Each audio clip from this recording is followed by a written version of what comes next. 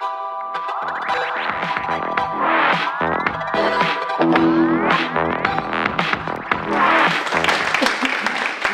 great to be here. It's also great to have spent the past year at TSE. Thank you for having me as a visitor.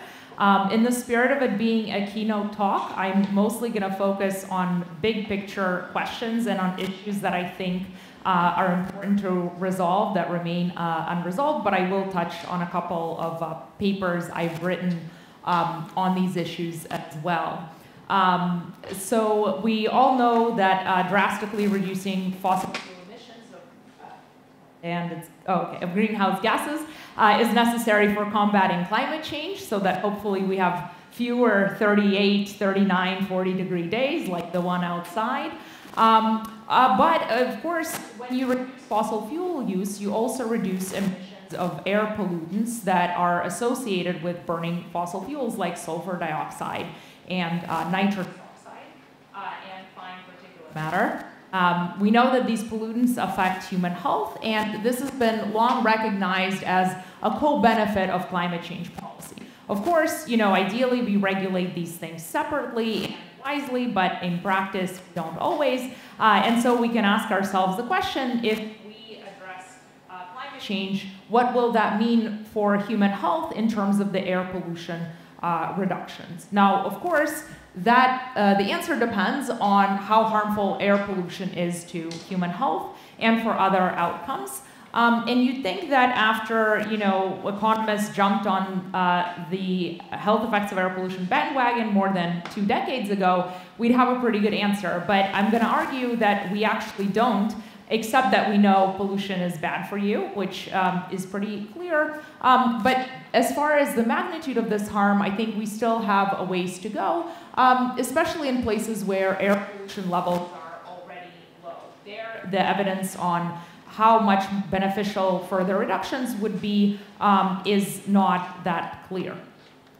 To motivate why this question is important, I've graphed air pollution levels in the United States from the time that widespread monitoring began to today. I normalized each pollutant to 100 in the first year of widespread monitoring, and you can see that air pollution levels in the US have fallen drastically since the early 1970s. And there are similar trends for Europe as well. In particular, SO2, which is emitted largely by coal-fired power plants, has fallen by more than 90% over this time period. Nitrous oxide, which is, or nitrogen dioxide, sorry, which has also fallen by over 70%.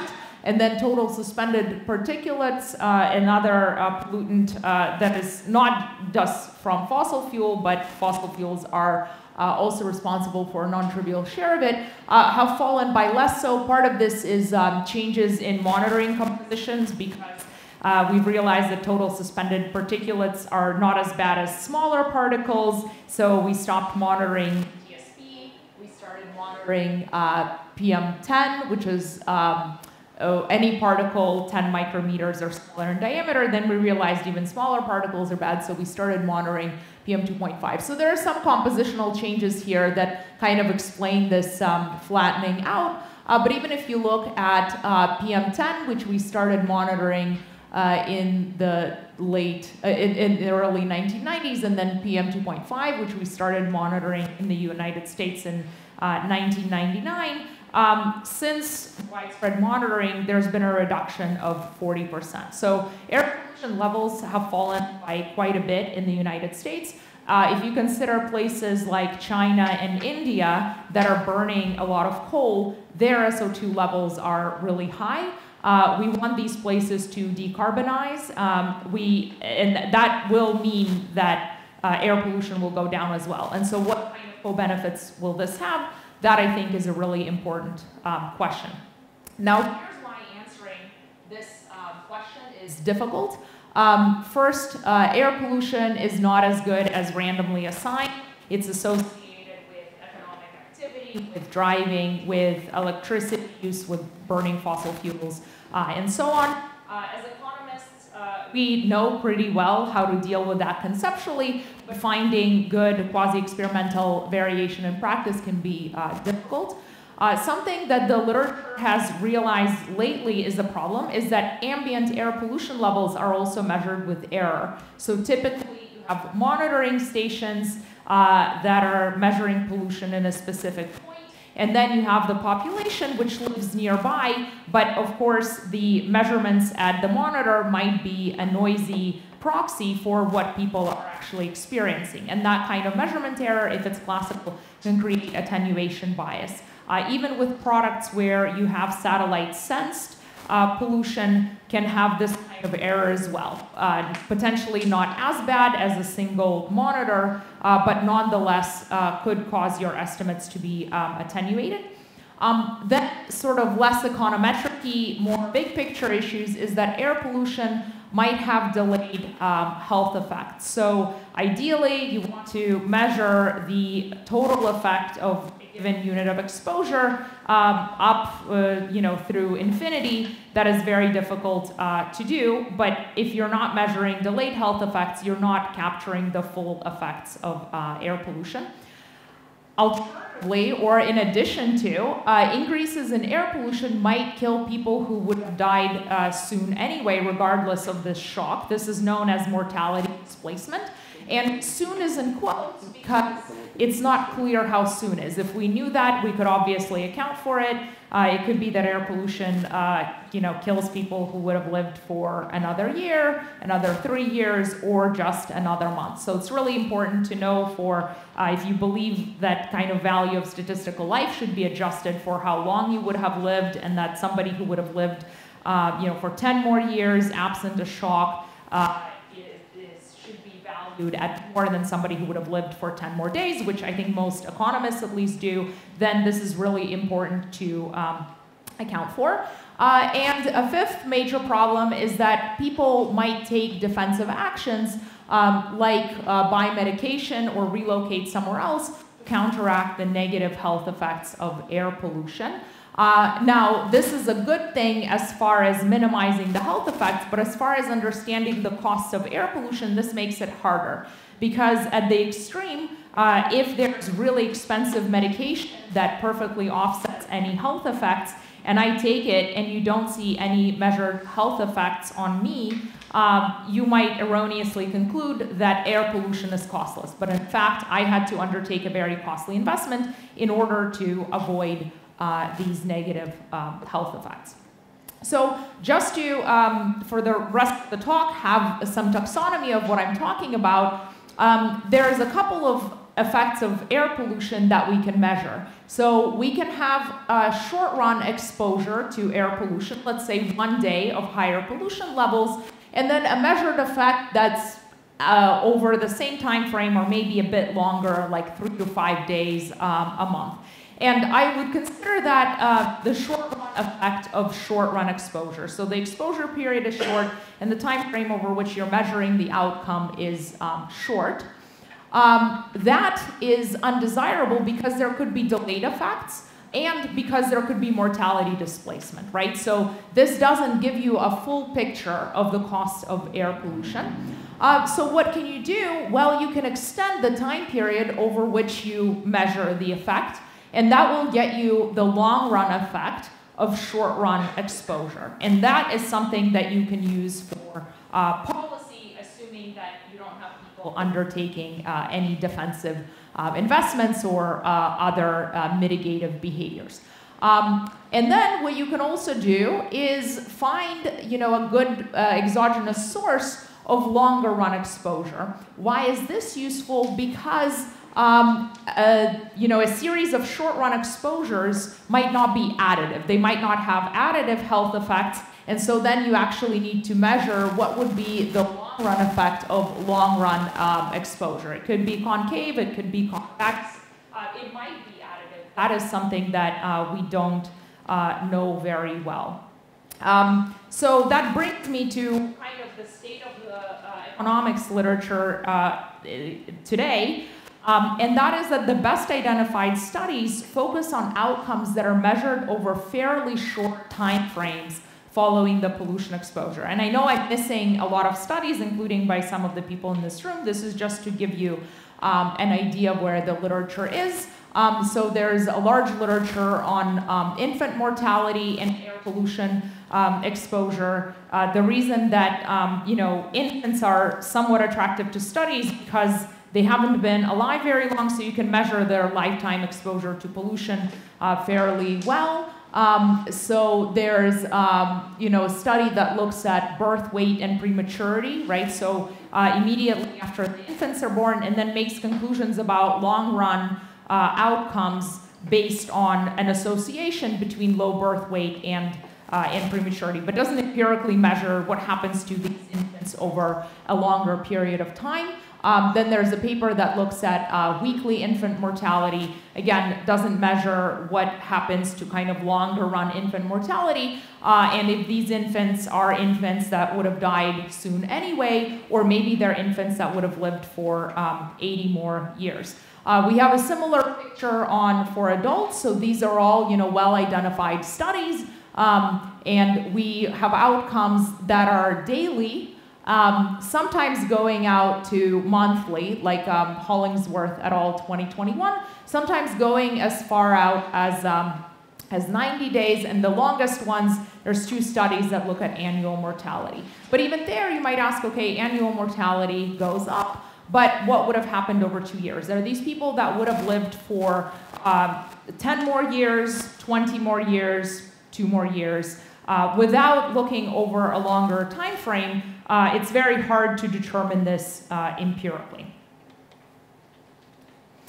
Okay, so are there studies that look over longer periods of time? There are very few. One example is Barreca et al. That studies reductions in sulfur dioxide pollution as a result of the acid rain program, and finds that there are larger cross-sectional mortality decreases in counties that experience larger reductions in SO2, and that these mortality reductions also grow over time, so they're smaller immediately after the beginning of this program, and then they become larger. Now, one way to interpret this is that this is, this is telling us that we can't just add up shorter run effects to get longer run effects, but this is cross-sectional data. And so what this study cannot capture, and this is the challenge that studies that measure longer run outcomes face, is whether these are the same people that are dying, right? So when you have an air pollution shock, and there's studies showing all of this, right? People might respond by moving, right? So there's a big hedonic literature about how much people value clean air. And so if air pollution goes down or goes up, you might have resorting of people into neighborhoods. That in itself can have health effects. Air pollution can also affect labor markets, which could have consequences for your health. The health effects themselves can affect your labor market outcomes. So there's basically a lot of complex mechanisms tied to air pollution exposure, which makes it really hard to be sure that you're really picking up this link between air pollution, health, and mortality. That's the outcome that you're interested in.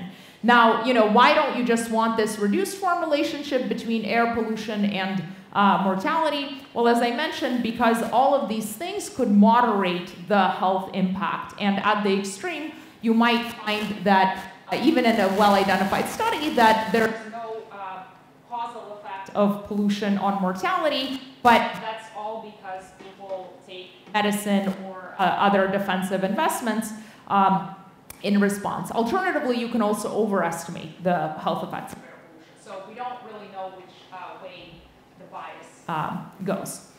Okay, so where do we go from here, right? So I think assessing the counterfactual survival of those who are killed by air pollution is really important for understanding the welfare consequences of air pollution reduction. And I see 2 options that are not mutually exclusive. I think we should be trying both of them. One is to do more work considering mortality impacts over different time windows following air pollution shocks. So now I think papers are starting to do this, and it's really great, because previously people would kind of look at contemporaneous pollution shock, contemporaneous change in outcomes, and that doesn't give you enough to understand the full welfare impacts. Now, of course, if you extend the time period T over which you look at the effects of air pollution, eventually the effect of air pollution on mortality will go to zero. In the long run, we're all dead. Like in 200 years, it doesn't matter how much pollution we were all exposed to, right? So in some sense, the goal of the research should be to measure what is this time period, capital T, over which the effect of pollution on mortality disappears. And that informs the counterfactual survival of those affected, right? Is air pollution kind of like a car accident? In that if you escape being killed in a car accident, you're probably in good shape for a really long time.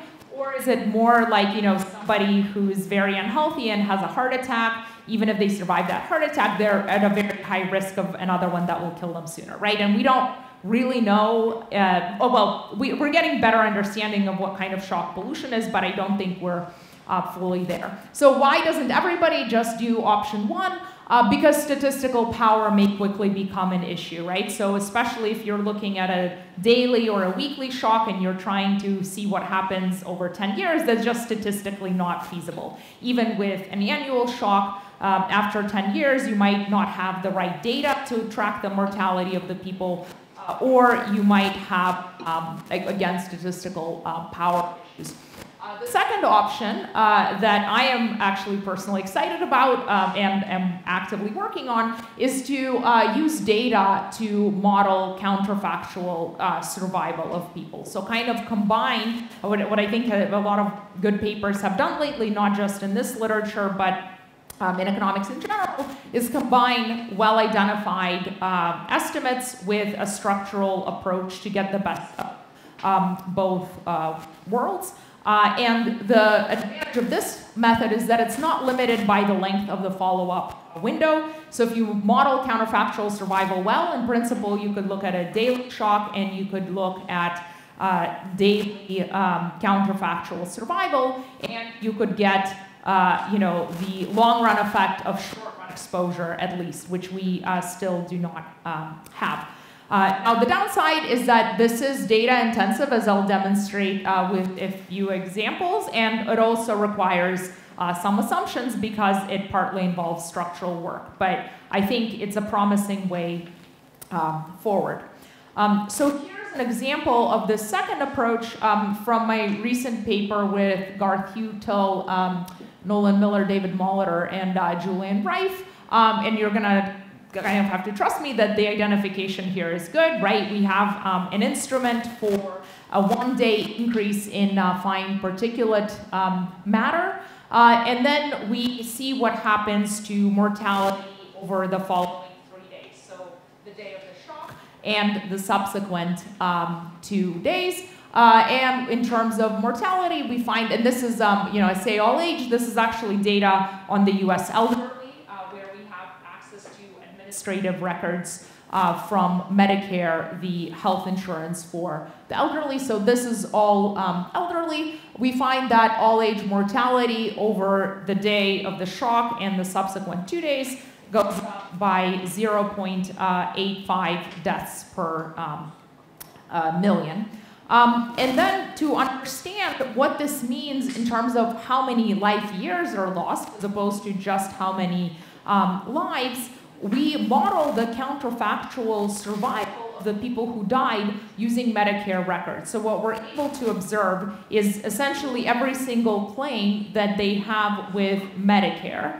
And we use machine learning to create basically a survival model, and we assume that people who died, had they not died, would have followed that survival model going forward. And this makes a big difference for valuing the counterfactual life expectancy of people killed by air pollution. So this column shows what happens to life years lost. So here we have lives, And then basically what we do is for every person who died, we assign them a different counterfactual life expectancy. So here, we just take the average life expectancy for the Medicare population as a whole, which is slightly over 11 years. And we assume every person who dies would have lived for 11 years otherwise. So this is what would happen if the person killed by air pollution was just a random individual plucked from this population. And then you get that a 1 unit increase in PM2.5,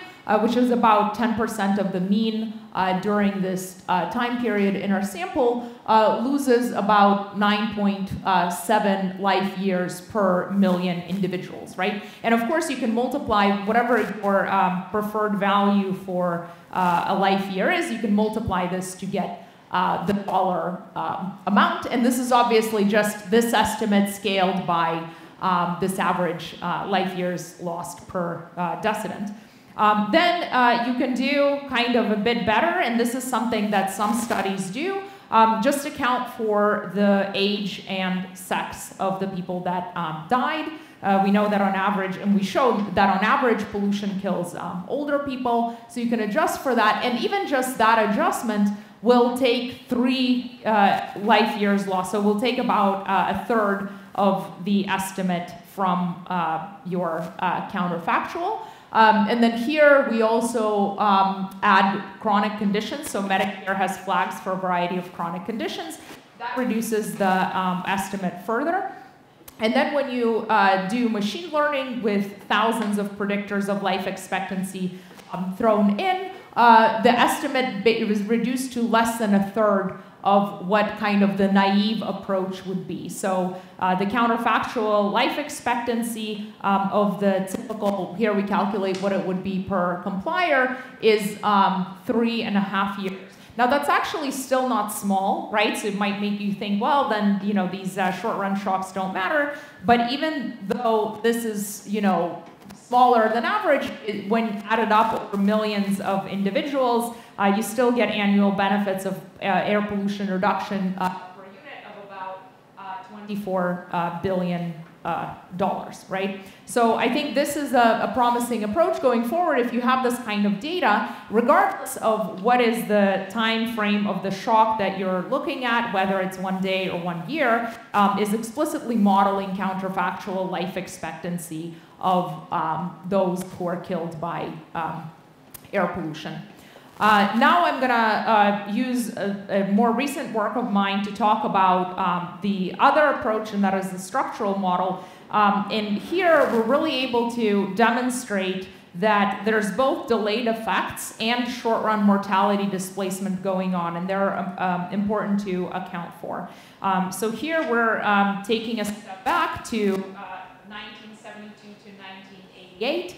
The time when SO2 concentrations in the United States were quite high. So you can kind of think about India and China today to first approximation. Possibly India and China are even worse. And we use daily changes in wind direction as an instrument for changes in sulfur dioxide concentrations. Lots of controls. Again, I kind of want to focus on bigger picture things here, so you'll just have to trust me that it's all well identified. And then our dependent variable is county level cumulative mortality over X days following the shocks, where X is on the X-axis here. So basically, we're doing option 1 and empirically tracing out how long people would have lived in absence of the shock and also delayed effects. Right? So this is going to pick up the net of the two. And when you look at all-cause mortality, you see that on net there are delayed effects. As you extend the time window further out, the shock is still the same. It's always a 1-day increase in sulfur dioxide. The estimated mortality impacts grow. And when you break it down by cause, it looks about a third due to cardiovascular causes, a third due to other, and a third due to cancer. And of course, the cancer cause of death should make you suspicious. because you can't develop cancer and die from it as a result of an air pollution shock in one day. So this is already evidence that air pollution is killing individuals who probably were already pretty sick anyway. When we look at how this looks at the end of the 28-day window, the cancer mortality has gone to 0. So, and you know, kind of goes to 0 after about 2 weeks. So what this is saying is that when it comes to cancer, that about a third of the individuals who died on the day of pollution would have lived less than 14 days, depending on if when you want to see if when it goes to 0 and when it ceases to be statistically significant. So as we might expect, air pollution is definitely killing people who are in very bad health.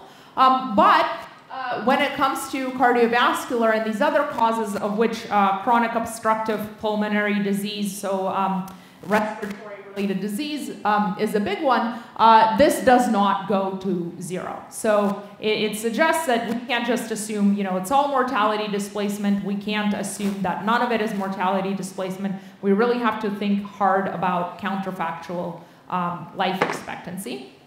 So that leads us to propose a new approach, and that is leveraging a structural model, which we've used in many other settings.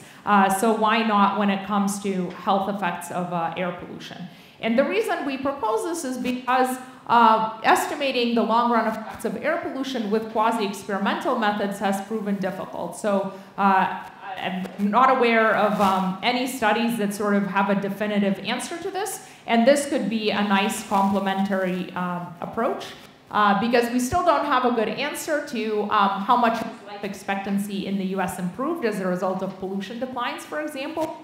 And organizations such as the World Health Organization, the environmental protection agencies, while some of them are using some of the well-identified estimates, a lot of them are still relying on epidemiological estimates, and one reason is because when it comes to epidemiological estimates, if you're not restricting yourself to be well identified, then you can look over any time periods that you want, right? So they can deliver the answers that policymakers want in terms of the units, but they're not necessarily the right answers. And so if we want to, you know, sort of be competitive when it comes to estimates being used for policy, we need to get better estimates. And this is where I think well-identified short-run estimates combined with a dynamic model of health to predict longer-run impacts can be very useful. So I'll talk about the proposed model, and this is actually not our model. It's a general model of mortality developed by Yaris, Mooney, and Moreau, which I think in some sense gives it nice external validity because we're not cherry picking it for our purpose. We're not just making it up for our purpose. It's a good model in general. So this model posits that you have some health capital at time t, where t can either be measured in years or in days. That depends the last period, minus some depreciation parameter, which we can conceptualize as some constant delta times t to the alpha, plus some investment term, plus an IID health shock. You have some initial distribution of health given to you at birth. And so this is a model that depends on 5 parameters: mu, delta, alpha, I, and squared. In this model, death occurs. So this is latent health, right? We don't observe this. When latent health falls below a threshold, H lower bar, which can be set to 0 without loss of generality, you die. When it falls below H lower bar for the first time. This model was developed to capture a variety of real-world mortality dynamics. So by parameterizing it, you can capture rectangularization of survival, where more people are making it to advanced ages like 80, 85, and so on. But there's a sharp drop-off, you know, around age 100, and not many people are making it past that. So kind of survival curves are becoming more like a rectangle. It can also capture socioeconomic gradients with this parameter I, where some people have more of an endowment than others, and that explains why they live longer. Importantly, for thinking about the health of air pollution, it can capture scarring effects. So if I depreciate your health once for a period of time, let's say through a pollution shock, you might not die in that time period. It depends on whether or not you're healthy. Like if you're a pretty healthy individual, if your HT is high, and I shock you for one period of time, you will probably be fine. But because your health tomorrow depends on your health today, your health will be permanently lower than somebody who didn't receive that shock, and that will produce a scarring effect or a delayed effect, if you will, on mortality. This model can also capture mortality displacement.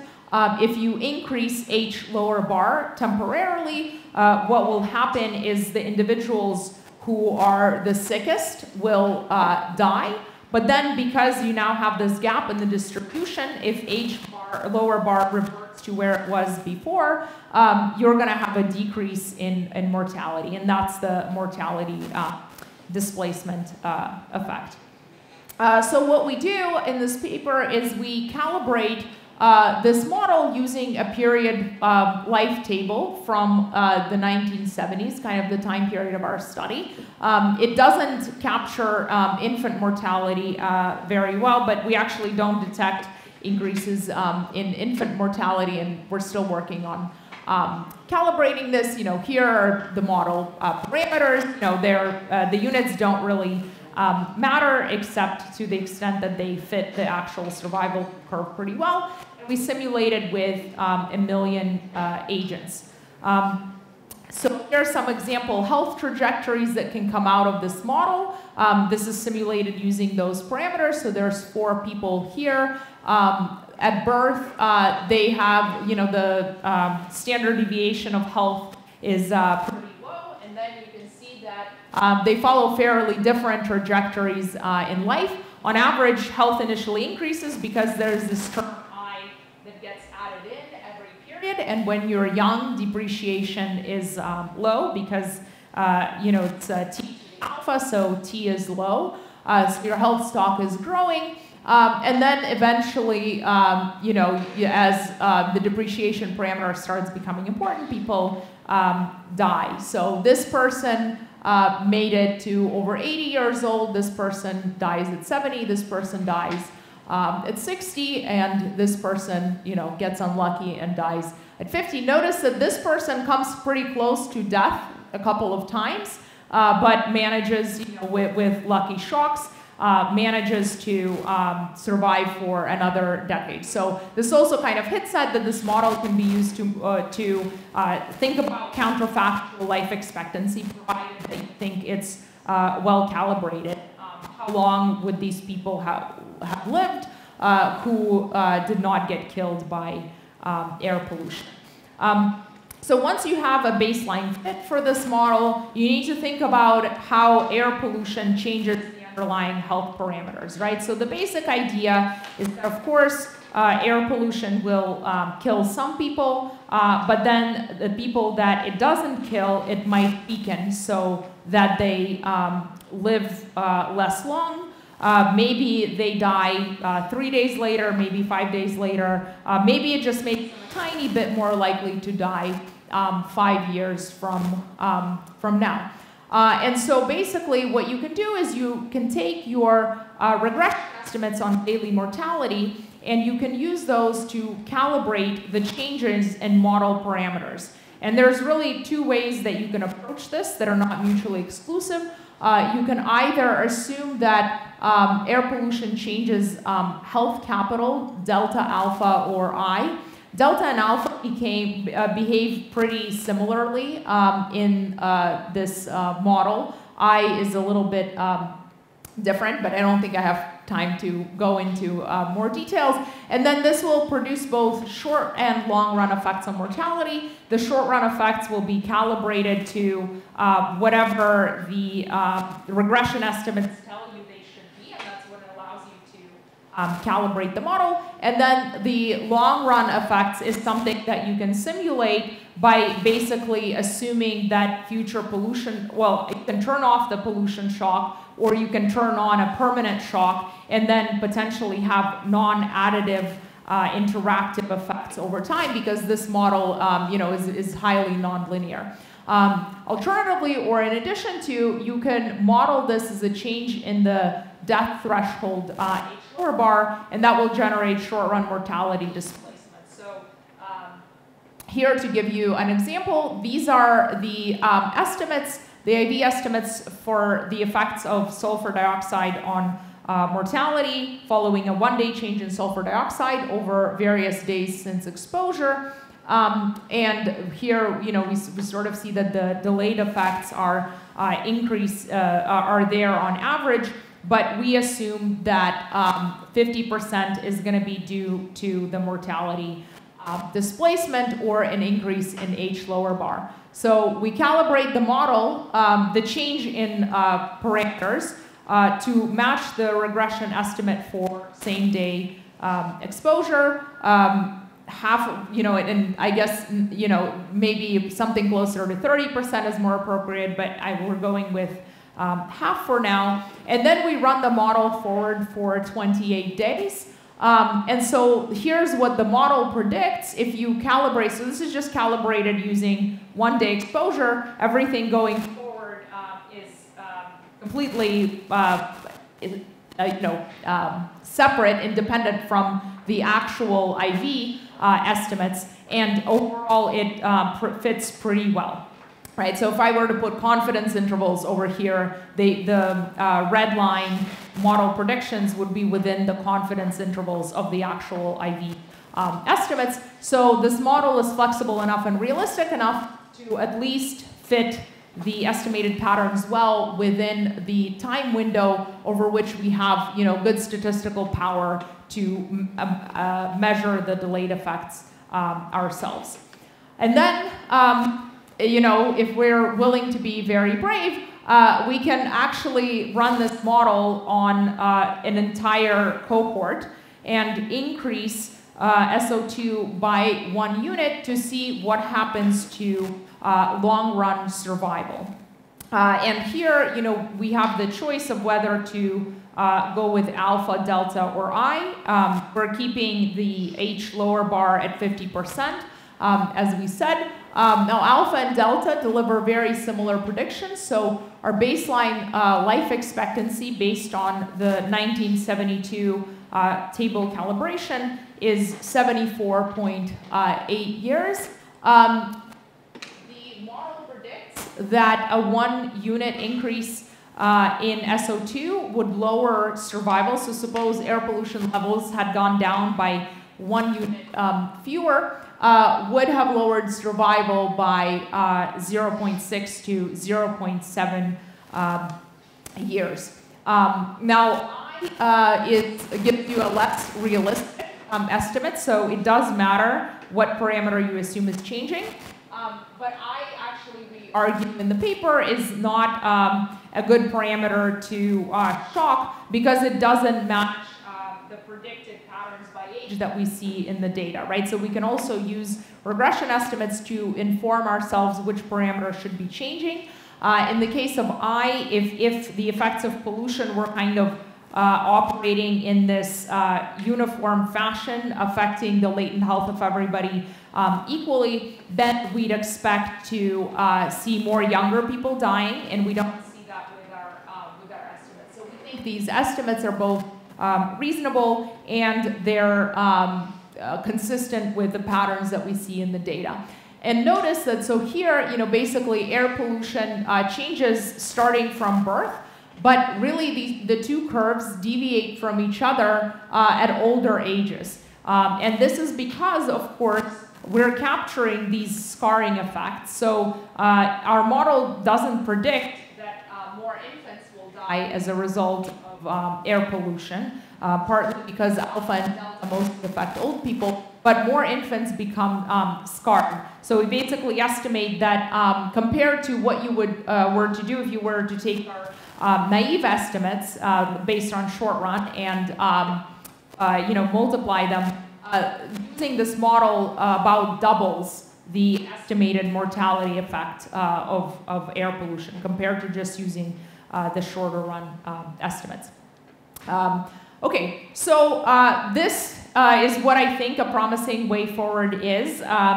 Definitely, we need to grapple with the fact that while our studies have been very well identified, they haven't delivered the estimates that policymakers really want, which is what happens to life expectancy, right? What happens over the longer run. And if we want to compete with and supersede the epidemiological estimates, then we need to be able to speak to these kind of impacts. Now, I'm not saying that studies that exploit longer outcome windows or longer lasting pollution shocks are not valuable. But as I've mentioned, there's other issues that come up with these studies. So I think we need to kind of attack on both fronts and pursue good long-run variation in air pollution if we can find it. So far we haven't found that $20 bill on the sidewalk, at least not many good ones. But that doesn't mean it's not worth looking more and thinking about issues of offsetting investments and relocation and so on. But I also think that we should take more seriously this idea of combining well-identified short-run estimates with structural models of health, so we can better speak to what the welfare costs of air pollution are. And I think I will stop here to not prevent you from enjoying the beautiful outdoor weather and see if there's any questions.